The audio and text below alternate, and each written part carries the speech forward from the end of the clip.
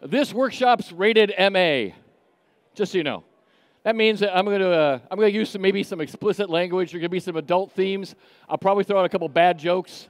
You can blame my joke writer for that. And then this may not be suitable for restaurants that really actually condone mediocrity. So viewer discretion is always advised. Here's the rules for today. The rules for today are this, pretty simple. Number one, I want you to have some fun. Number two, I want you to take notes if you can. Even if you have an iPhone, iPad, or a plain old-fashioned piece of paper and a pen, if you write things down in your own handwriting, you're 70% more likely to retain the information. And number three, every once in a while you're going to see me do this. I'm going to say hashtag WTSD. What does hashtag WTSD mean? It's pretty simple. It means write this shit down. All right? When I say hashtag WTSD, those are the little gold nuggets I'm going to give you. Now, in my first book, Your Restaurant Sucks, I have a great quote right in the beginning. It says, the truth will set you free, but first it will piss you off. Anybody here ever been to Vegas before? I mean, I love Vegas. Now, like you're in an educational seminar. I go to educational seminars a lot, too. I love, like, the big motivational speakers. I was in Vegas, and I was listening to this speaker. Oh, my God, he was fantastic. I mean, really, like Tony Robbins style, lit the room up. Really, I was, like, taking notes like crazy. And then he said something I'll never forget. He said, knowledge is power. And it kind of made me stop. And I sat there for a second. I sat up, and I started thinking about that. Knowledge is power. Knowledge is power. And then I said to myself, actually, I think I said it out loud. I said, that's bullshit. That's a bunch of bullshit. All right, have you ever heard anybody say to you also, and you probably hear a lot of consultants out there saying, you know what you need? You need the right tools. All you need is the tools. If you have the right tools, what you need is a new checklist. A new checklist, it'll fix everything. And then they go, no. What you need is my new software system. My new software system will solve everything. It'll make your restaurant 100% better with my new software. Okay? Tools, all those things, knowledge, you know what they are really? They're just potential. If I have a hammer laying on the table, a hammer itself is just potential. It's not until I pick the hammer up and actually apply it. And I could pick that hammer up. I could build a house. I could hang pictures of my loved ones. I could do all kinds of things with a hammer. Or I could turn the hammer around. I could hit someone in the head and go to jail for a very long time. How you apply the tool is what matters. So tools are just potential. My books, I have a couple books out. My books are full of potential. If you read them, you have knowledge. When you apply it, you actually have power. And that's what I want to talk about today. If we've never met before, my name is Donald Burns. I'm known as the restaurant coach. I grew up in the industry. My father was a chef. I started like everyone else at 15 washing dishes. I worked my way up through the kitchen brigade. When I was 18, my dad told me it was in my blood. I said, I want a transfusion. I don't want to do this. So I did what a lot of kids do when they have a very dominant male figure. I took off and joined the Air Force. And I was supposed to go into language school, actually Russian language school, but a funny thing happened when I was in basic training. This guy came in and showed this film of these guys jumping out of helicopters, halo jumping, rappelling, scuba diving, combat search and rescue. I said, that looks a lot more fun. So I tried out for a team called Pararescue. We started with 90-something guys. A year and a half later, 11 of us graduated. After my time in the military, I went back to college. In college, I found, without my dad yelling and screaming at me, I actually liked the restaurant industry. So I started working with the right chefs, working in the right places. At 30, I opened my first restaurant. At 33, I opened my second restaurant. I sold them both. I got recruited by a chef. You might have heard of him before, Wolfgang Puck. I went and was a chef with Wolfgang Puck for 5 years, went around the country opening restaurants for Wolf, and then I started my own consulting company. That's my story in a handbasket right there. Oop. I'm going to tell you right now, restaurant success is not rocket science. Everyone tries to make it very complex. Restaurant success is not rocket science. What it is, it's people science. And the thing I always tell people, you can put this on my tombstone. All business problems are people problems. All business problems are people problems. Hashtag WTST, write this shit down. All business problems are people problems. What coaching does is I actually work on the people problems. And there is a recipe. And there's actually, when I look at restaurants, and I've traveled all around the world, all restaurants kind of fall into what I call 4 different kind of growth cycles. And it's kind of like a pyramid, and not that pyramid. I got a really sexy one for you. I call this the restaurant profit pyramid. Starting at the very bottom are what I call the struggling restaurants or the bad restaurants. In any market, they make up 20% of the market. And this theory works anywhere in the world. I've applied it everywhere. In any market I go to, 20% of the restaurants are bad. They usually are losing money or breaking even. I'm going to tell you right now, if your goal is to break even, you need a better goal. Breaking even is not a good goal, okay? You got to have a better goal than that. And I always say these are below. If this was school and it's like on the bell curve, your bad restaurants are like your D&F students. Usually the owners are very frustrated. They feel overwhelmed. They're working so many hours in a restaurant. How many people work 70, 80, 90 hours in a restaurant? I hope not, please. I have people. I have a client who just started with me. Last week he pulled 85 hours. I said, we're going to stop that because that's not a life. That's being chained to your restaurant. It's being handcuffed to your restaurant. Their turnover is super high. The one I really look at is the culture. The culture here is basically what I call default, or you could call it the wild, wild west. This is where the team runs the show. The manager tends to hide in the office. He's afraid to come out, or she's afraid to come out. They hide in the office. They're afraid to come out. The culture there is really, really just total chaos, a lot of drama. Everyone's seen restaurants like that, right? I mean, yeah, that's crazy.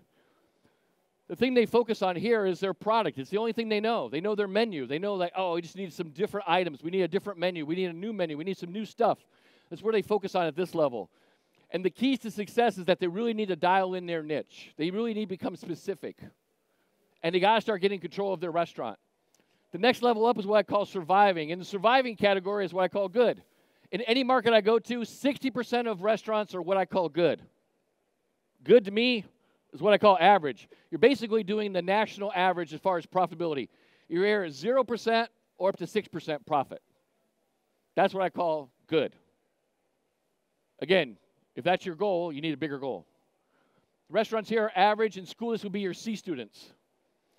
Now, the owners are a little exhausted, but they're very determined. They're starting to see a little bit of movement in the right direction.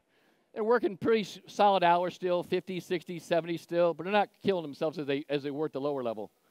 The culture here is more by design, and it's actually what I call a training culture.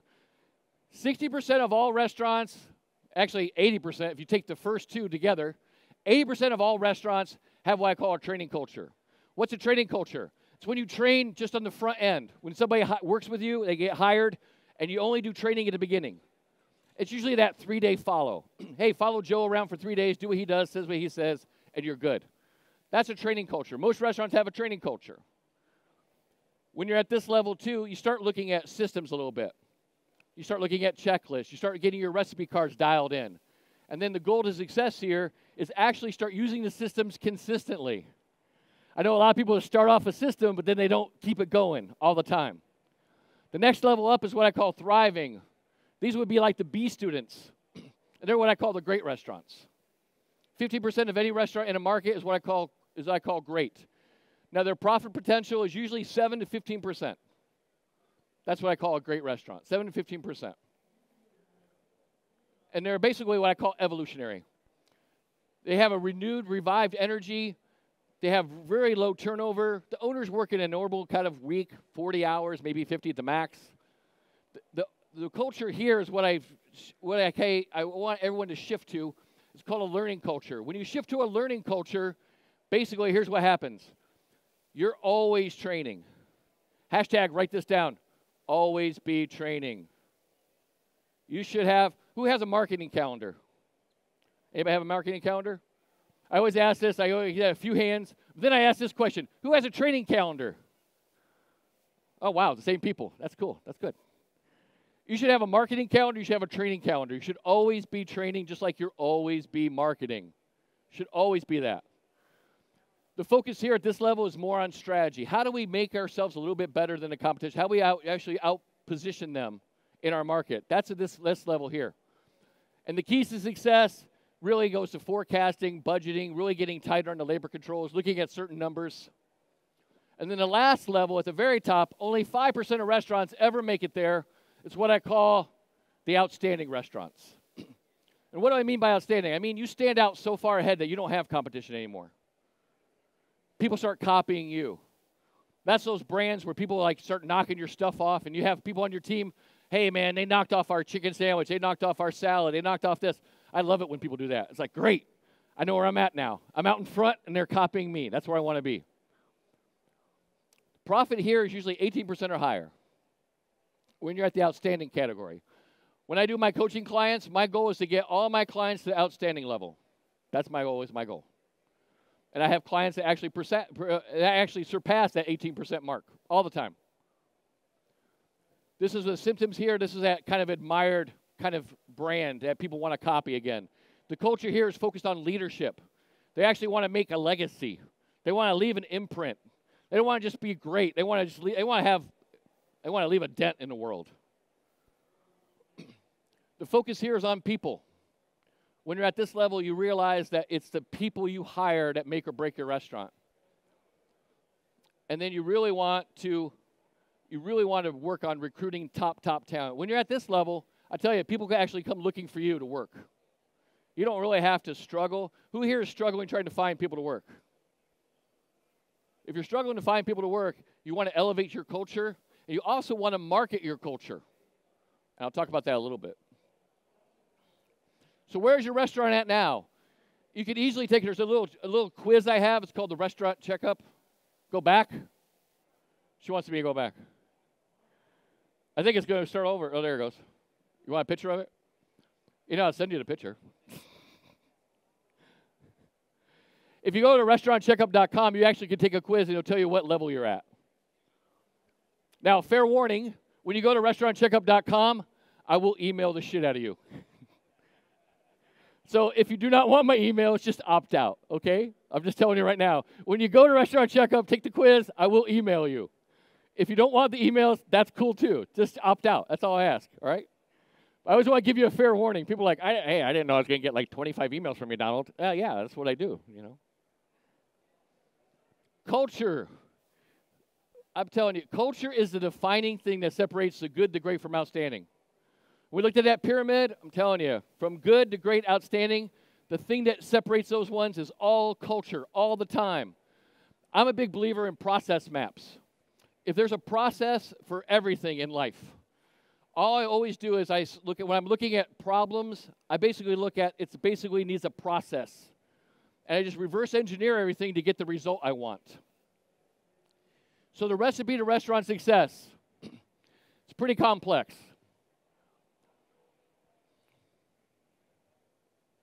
But it's pretty simple, actually. And I'll show you the simple recipe. It's complex yet simple. And I said simple, I said not easy. We all know what happens when we follow a recipe. We get consistent results, correct? If I go in the kitchen and I grab 12 random items, throw them in a bowl, throw it in a little pie pan, throw it in the oven, try to bake it for 10 minutes, what do you think my results are going to be? Not good, right? But I tell you, that's how most restaurant owners operate every day.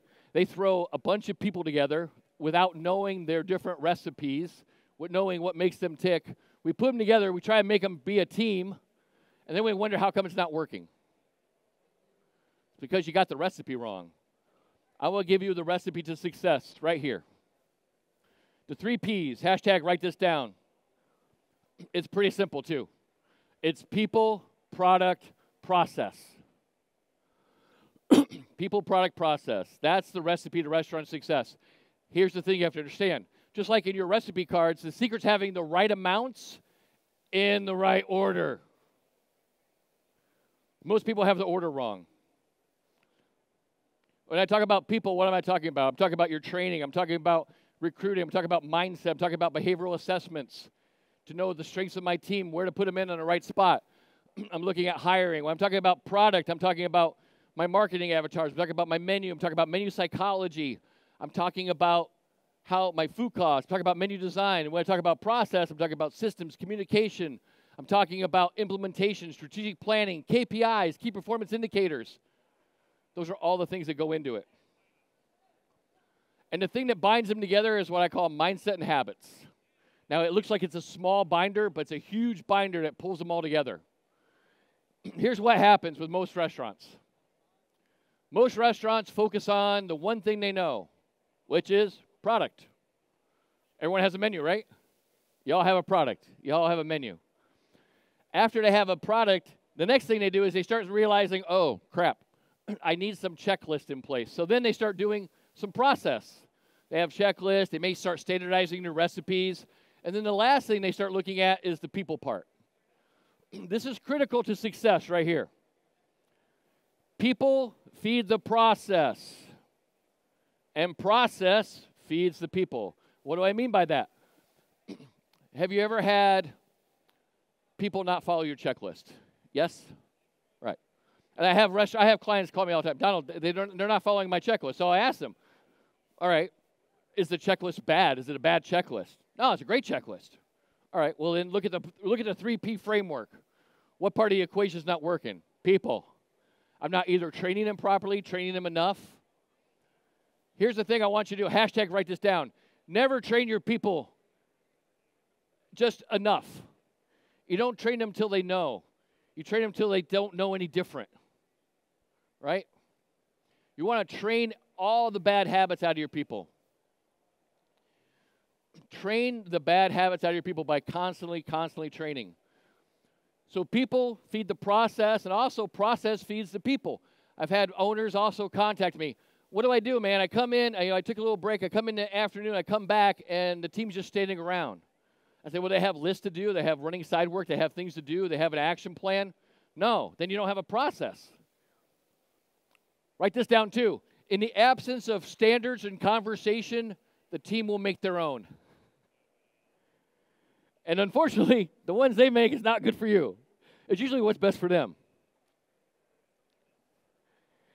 When you have these two working in synergy, if I look at it like a big circle, people, process, people, process, people, process, what it does, it forms a protective barrier around your product. And if I said another word for product, I could say would be your brand. So people and process protect the product. Here's where people go wrong. People, product, process. Most people think it's equal parts. They say people, product, process. 1/3, 1/3, 1/3, right? No. It's actually more like this. It's 60% people, 20% product and process. And if I broke it down even farther for the real recipe to success, I'm telling you right now, I've seen this. I've been in the restaurant industry 40 years. I've been coaching for 12 years. I've worked with 2,100 restaurants. Mindset and systems and strategy. 80% is mindset. It's your attitude, your beliefs, your kind of what you bring to the table. And then it's only 20% systems and strategy. This is my roadmap, what I teach my clients. I call it the Restaurant Accelerator. And it's a process map. And we take everyone through the different parts, people, product, process. Today, I'm going to take you through two little sections. I'm going to take you through a part of my Extreme Menu Makeover. And I'm going to take you a little bit through my Profit Clinic workshops. Now, these workshops are normally like 10, 12-hour workshops each one. So, unfortunately, I can't get it all today. But I'll give you like a little bit of everyone. And I'll give you some stuff that you can actually start applying today to your restaurant. Let's talk about what I call as M cubed. M cubed. What's M cubed? Mindset, menu, money. That's the three things we're going to talk about today. M cubed. Mindset, menu, money. How do we do that? Start with mindset. Remember I said mindset's 80%, system strategy 20. Here's what I want you to do. Write this down, please. You have to raise your standards. You have to raise your standards. Nothing in your restaurant, I'm just telling you, nothing in your restaurant will improve. Nothing in your life will improve. Nothing in your finances will improve until you raise your standards. We all have things that we want. We don't get what we want. We get what we have to have.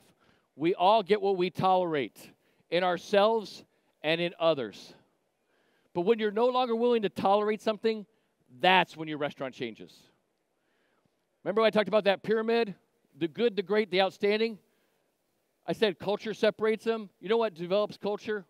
Standards. The difference between each different level is standards, period. What's the difference between a regular average restaurant and a Michelin star restaurant? Standards. Really, when you look down to it, yes, there's some technical skill available, some advanced stuff.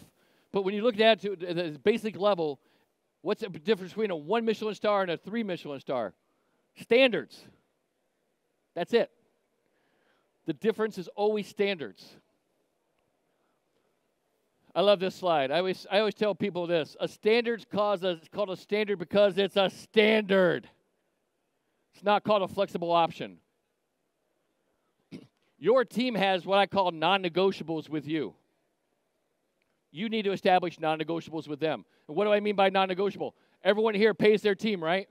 What if it was payday and, John came up to me and it was payday, he came to get his check and I go, I decided what I'm going to do is I'm going to pay you next Wednesday instead, and I'm only going to pay you half what I told you I was going to pay you. What would that employee do? Freak out, right?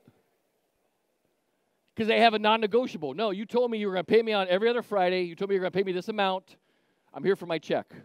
You need to push back and have non-negotiables too. I want it done like this. I want the food like this. I want the recipes followed like this. I want the kitchen clean like this. You got to establish your non-negotiables too.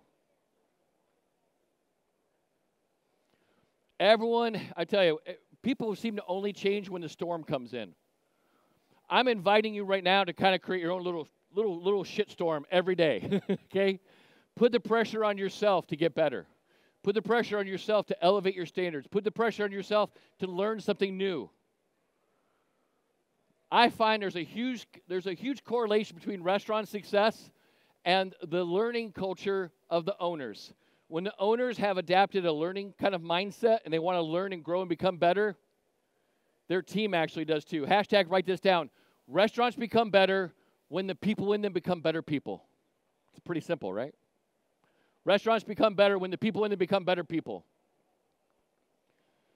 Here's why most restaurants are stuck. Here's probably why you're stuck. You do this. You should all over yourself, okay? You all have a list of things you should do in your restaurant. I should cost out my menu. I should market more using video. I should, do more video marketing. I should fire that negative energy vampire sucking the life out of me and everyone on my team. I should. You just should all over yourself all day, all week. Here's one thing. Take that word should and just convert it. Just twist it into one thing. Change it into a must. Instead of I should cost out my menu, I must cost out my menu. I should market more, I must market more. Right? I should use more video. No, I must use more video. I must fire that negative energy vampire. I must fire that negative energy. Who right now, when I said negative energy vampire, thought of someone on their team? Your mission? Go back and get rid of that person if you can. Every time I say that, someone's like, yep, I know exactly who he's talking about. Menu. This little part is from my Extreme Menu Makeover kind of workshop. I'm going to show you how to increase guest check average, how to turn your menu into an ATM. These are simple tricks you can use. Simple tricks. The first one is called the 1-point font change. Now, if you look at this menu, it might be hard to see, especially you people in the back row, unless you have really good vision. For argument's sake, I'm going to tell you what the font sizes are. On this menu here, the buffalo ribeye, the veal meatloaf, the pork chop, and the roasted chicken are all 12 points. The one in the middle, the brown sugar beef tenderloin, is 13 points. It's a 1-point font change.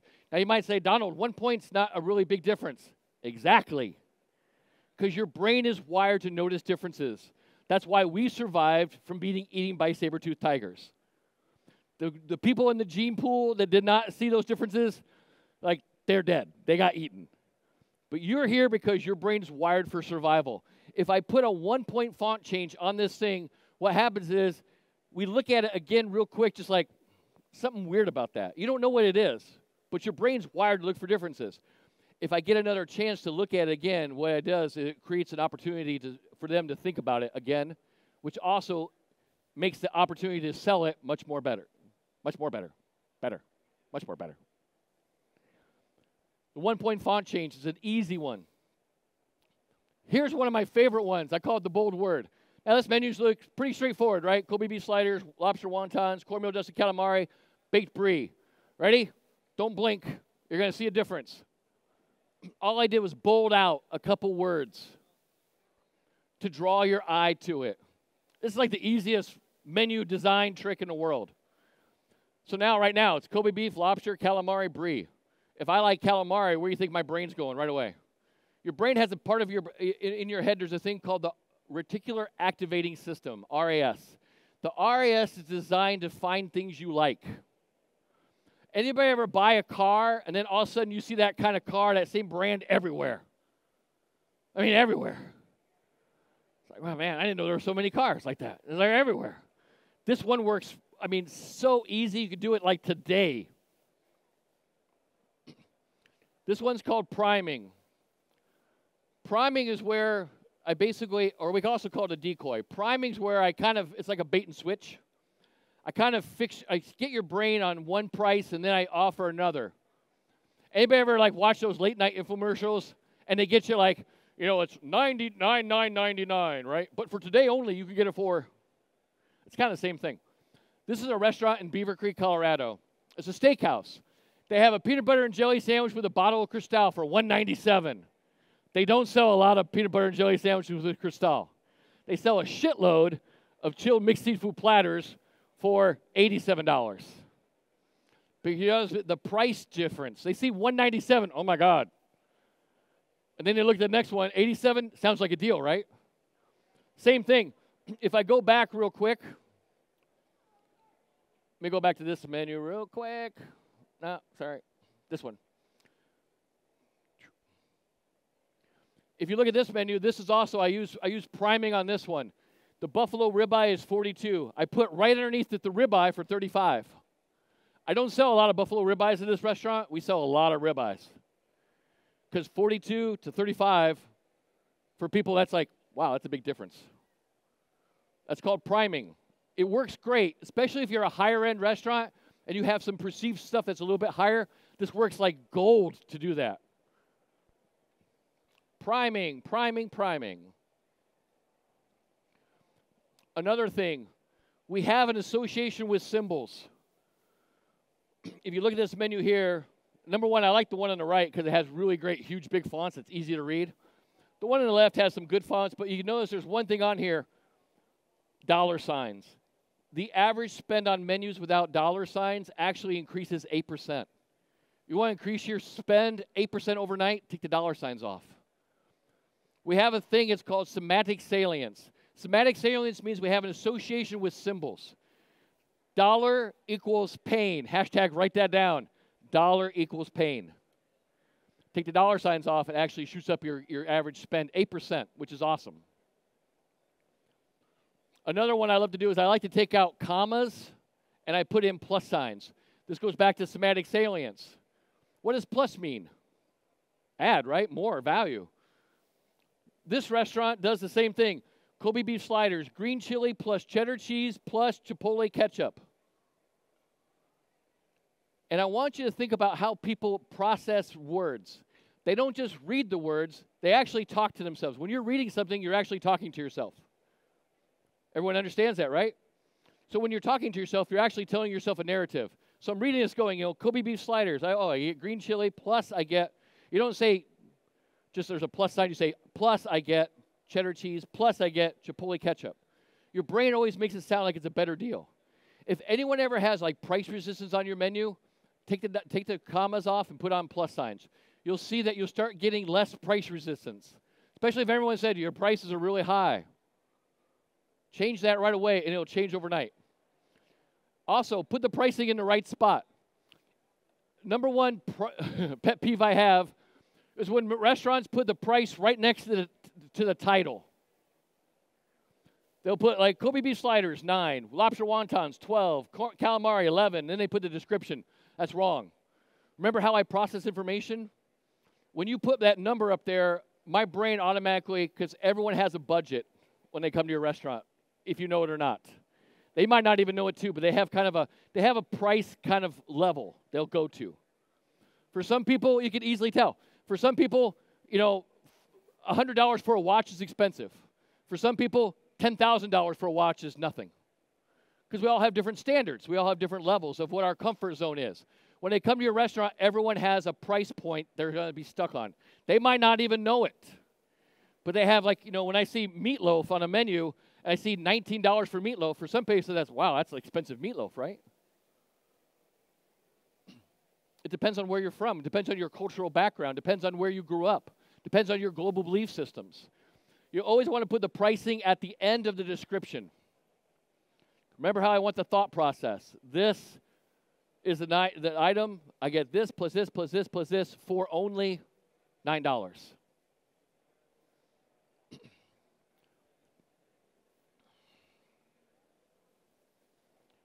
Oh, this menu here is like a nightmare to me.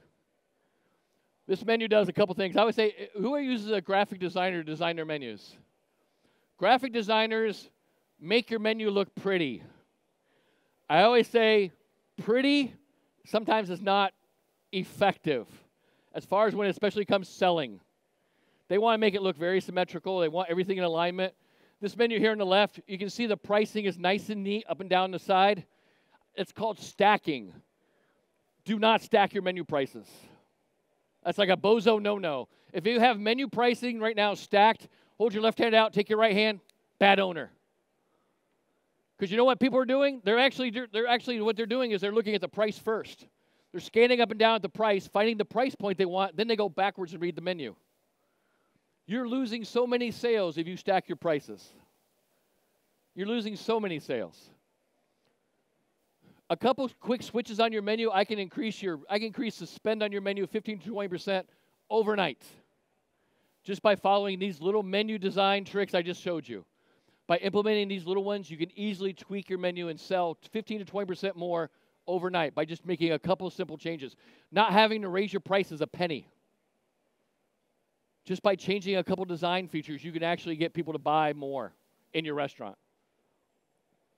This one's like really, really dumb in the sense that not only do they have the prices stacked, but then they have the ... leading you right to the price. Right to the price. I hate that. Okay, let's talk about money. Money's important. Who thinks money's important? You guys don't think money's important? Wow, that's a weird crowd. This little part I'm going to talk to you about is from my Profit Clinic workshop. I want you to focus on what I call the right KPIs. KPIs are key performance indicators. Most restaurants look at their KPIs once a month, maybe once a week, if I'm lucky. My clients look at their KPIs daily. And there's 12 KPIs they look at. 12 critical KPIs. There's restaurant utilization, cash flow, guest check average, prime cost, RevPash. Anybody heard of RevPash? It's one of my favorite ones. RevPash is revenue per available seat per hour. It is, I'm telling you, RevPash makes and breaks restaurant profitability. Discounts and comps, ideal guests per day, employee turnover, which is another huge bleed out for a lot of restaurants. They don't understand how much turnover is costing them. Profit margin, because at the end of the day, it's not how much you make, it's how much you keep. Most restaurants are stuck on what I call vanity metrics. Sales. What happened when COVID hit? Sales went crashed. All of my clients freaked out. They freaked out because all their sales plummeted. I said, it's going to be okay. Let's not worry about the sales volume. Let's work about increasing our profitability. So what we did is we did a deep dive. We went back in and looked at their profits. We got them jacked up to their profitability, 18% or higher. What happened when sales came back? Now their profits are even better than ever. Don't focus on vanity metrics. Focus on metrics that are you can actually have an impact on. Profit margin is everything.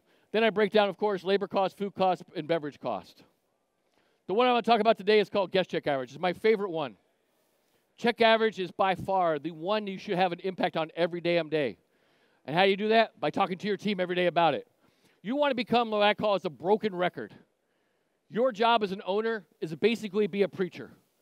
You want to preach 5 things every day. Hashtag write this shit down. These are the 5 things you should preach every day. You should preach your mission, your core values, your vision, your standards, expectations, and you should be looking for good. Reaffirming positive behavior.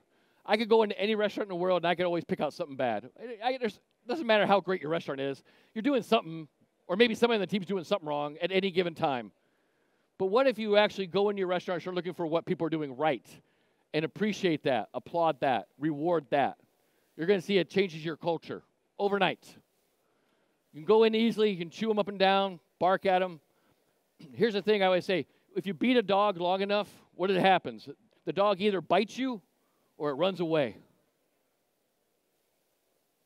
Either one of those I do not want. The 5 things: mission, core values, vision, standards and expectations. That's how I want it done. And then I'm always giving positive affirmations. I'm always appreciating, rewarding, being grateful, pointing out the good. That's the 5. Okay? Guest check average. Guest check average is what we call a multiplicative KPI compared to a linear KPI. And I'm going to give you a real quick example. I'm going to have a baseline restaurant. So let's say I have a restaurant. They do 100 guests per day. They open 5 days a week. They have a $35 guest check average. So that's $3,500 in sales. That's $70,000 a month, which is almost a little over $800,000, $840,000 a year. Food cost is, they have a 30% food cost, like the average. And then they have a 30% labor cost. And then their fixed expenses are kind of average, too. They're 36% fixed expenses, all their other overhead. They're making around what the national average is. They're making 4% profit a year. So, how do we take this to the next level? Consultant A comes in. Consultant A suggests, you know what you need? You need a new marketing campaign. We need to advertise. We need to promote. We need to do some discounts. We got to drive traffic to your place. How many ever heard a marketing consultant say, you need butts in seats? They all say it. You got to get butts in seats. I want butts in the seats, but I want them paying full price. I don't want them discount. I don't want a discount. I do not want to get on the discount wagon. So this consultant suggests, hey, man, what we're going to do is I'm going to increase your goal, your guests, 20%. Does that sound good? You go, yeah, 20% more guests would be awesome. I'd love that. So here's what happens. Consultant A's plan. Now I'm bumped up to 120 guests per day. I'm still open 5 days a week. I still have a $35 guest check average. Now my sales jump up to $4,200. That's nice. I like that. That's nice. That's actually up to $84,000 a month, which actually pushes us over that $1 million mark. The average independent restaurant in the United States does 1.1. That's the average full-service restaurant in the United States does 1.1 million, average. So they're pretty close to being an average restaurant.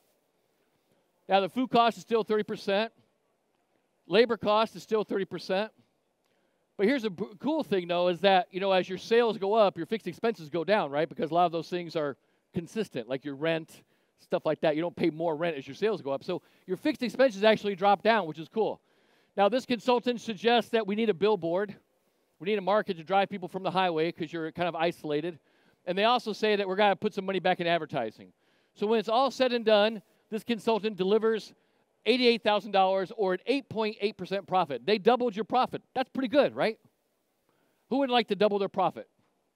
I mean, I think everybody would like to double their profit.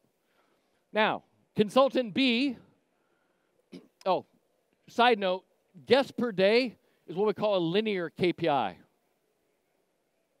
Now let's talk about multiplicative KPIs. Consultant B, which is Burns. I suggest what we do is we actually do some internal training with your staff. I teach them how to be educated on the menu better. I teach them how to pair stuff, how to upsell. I teach them about wine, about beers, how to pair stuff up with the meals. And what I'm going to do is I'm going to say my goal is just to increase your guest check average by 20%, which I can do easily. Here's what happens when I do it. So now we're back to only 100 guests per day, less stress on the kitchen, a little bit calmer. Everyone's kind of has time to talk to the tables. Everyone has time to really actually build a spirit of rapport, act in the essence of hospitality. We're still open 5 days a week. But here's where the magic starts happening. Now my guest check average jumps up to $42 by 20% increase. Now I have $4,200 in sales. I also have $84,000 a month, and I'm still over that $1 million mark. My food cost is 30%. Here's where, again, the magic happens again, is my team now is more efficient because they're a little bit better trained. If your staff is trained better, and I have more A players and less C players, just so you understand right now, C players, you need 2 C players to make up for 1 A player, right? We've all seen it. I got to have 2 people sometimes work a station because they're not as good as like that, my superstar A player. So now my team's really highly trained. So what happens there is my labor actually drops down 25%. And then also, my fixed expenses drop down because, again, my sales jump up. Now, here's what it's going to cost. You know, if someone hires me to come in for a day, it's $2,000 for me to come in and train your team for a day. But in the total end of it all, here's what my program, by increasing your guest check average, is going to do for you. I'm going to increase your profit 14%. Just by changing the guest check average. Guest check average, again, is a multiplicative. It impacts more areas than you think. We want to focus on the right KPIs. Guest check average is a multiplicative KPI. The thing I always tell people is like, focus on the right KPIs. Focus on the right KPIs.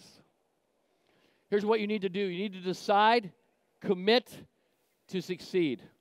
When you make a decision, what I mean by a decision is when you actually take the word. I'm a big study of words since I write so much. When you look at the word decision or desire, it actually comes from the Latin. It's the same thing as from incision. When you make a real decision, from the Latin word desire, it means to cut off. There's like no going back. That's it. I made this commitment. This is my standard. I'm moving forward. We're not going backwards. So many restaurants start their standards up here, and then they get pushed back from the team, and they start dropping their standards a little bit at a time to your restaurants, not even what you wanted it to be from the first place. Take a trip with me back in time to 1519.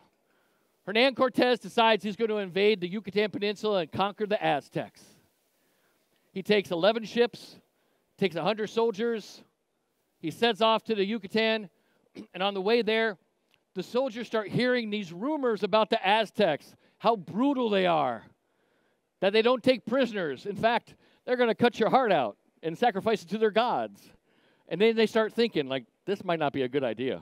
You know, no one's conquered the Aztecs for like 500 years, guys. So they land on the shores of the Yucatan. A couple of the guys decide, you know what, we should steal a boat and take off. This is crazy. Cortez finds out about this, and what do you think he does? He orders the men, burn the boats. Because if we're not going to succeed, we're going to die here. That is the kind of philosophy you want to have. You want to have where I'm so committed to making sure my restaurant reaches the level of success I want that I'm willing to burn the boats. And so the last thing I'm going to say to you is this. I want you to make a commitment today to burn the boats. You got to go all in. You got to go all in. I want to say thank you so much for showing up today. Thank you for being here. If you want, right in that booth right behind us, there's Ovation. Right after this thing, I'm going to go over there. I'm going to actually be signing some books. I have some books available. If you come over to Ovation, talk to Zach. He'll be more than happy to help you out. So I want to say thank you for showing up today. Thank you for being here. Please enjoy the show. Thank you.